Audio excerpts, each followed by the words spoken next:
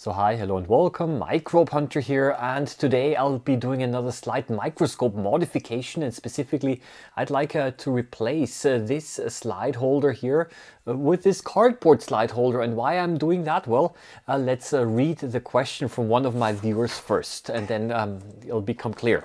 So here we go. I am a beekeeper and I get a valuable source of specimens to observe under the microscope from the fields and hives as you can imagine. The most interesting for me is palynology, which is the study of pollen, both gathered from the plants and from the hives. My question is, how can I do some comparison microscopy without swapping the slides each time? I have an Omax M82 microscope with a standard mechanical stage. A proper comparison microscope is well out of my budget and league. My normal way of preparing a slide is to put the specimen in the center. This does not allow two slides to be together on the stage side by side, as the XY travel is not great enough to cover both subjects. I occasionally get samples of pollen that look very similar to another. I would like to compare these with known specimens from the library of slides that I've made. Could you offer some advice, please? Many thanks for your informative and interesting channels. Well, first of all, thank you very much for your question. And indeed, this is a problem that I'm quite well aware of. The problem is, for those of you who do not fully understand the question, that this slide holder here on the microscope stage, which can be found on the stage here, in many cases is able to hold two slides next to each other, but the travel is not large enough that you're able to observe both slides. I have to tell you, I do not know why microscope manufacturers can make such a design mistake, really, because all you have to do is you have to modify this a little bit here. There is too much metal over here. You have to remove this a little bit, and then it would work perfectly. I'm going to show you now what I mean, and then honestly, the answer is quite simple. You have to replace it with a cardboard slide holder.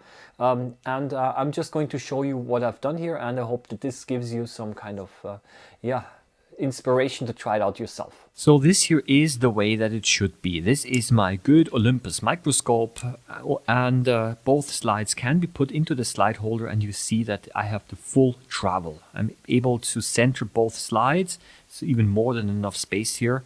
And this way I can compare both slides, so I can put a reference slide next to the one that I want to observe. And this one is the bad example here. That's another microscope. And look, over here it already stops. I'm not able to put the second microscope slide directly beneath the objective. So I'm only able to observe one slide, even though the slide holder is able to hold two.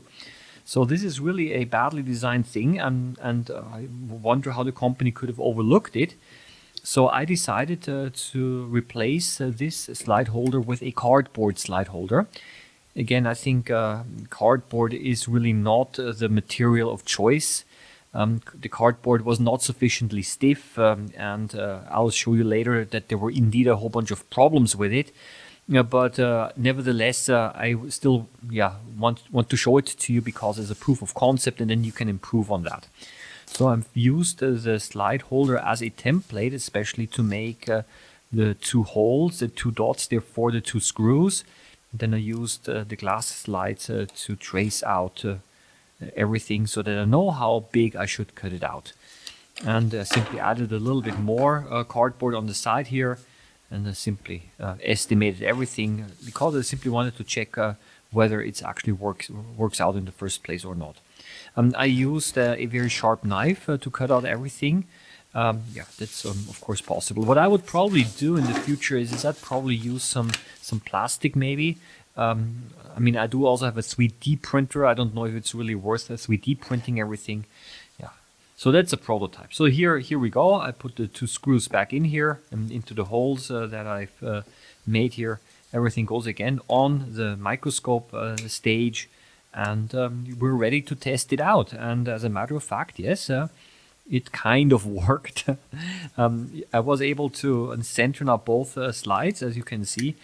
Unfortunately, the slide holder, the cardboard slide holder, was not completely flat. And therefore, it was not able to move the slides very well. And sometimes the slides slipped a little bit beneath the cardboard holder.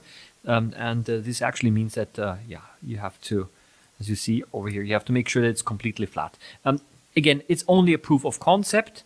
And then I realized something. And what I realized is, well, why don't I just put it across like this? I mean, there is now a small distance between the condenser and the slide, but that is okay.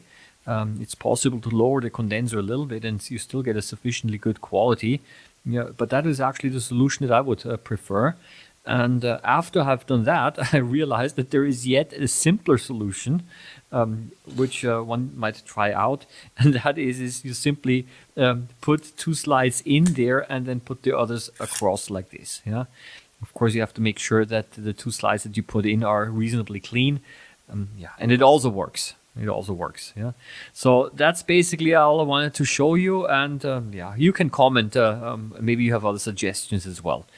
But that's essentially all I wanted to share with you. And now you can compare both slides.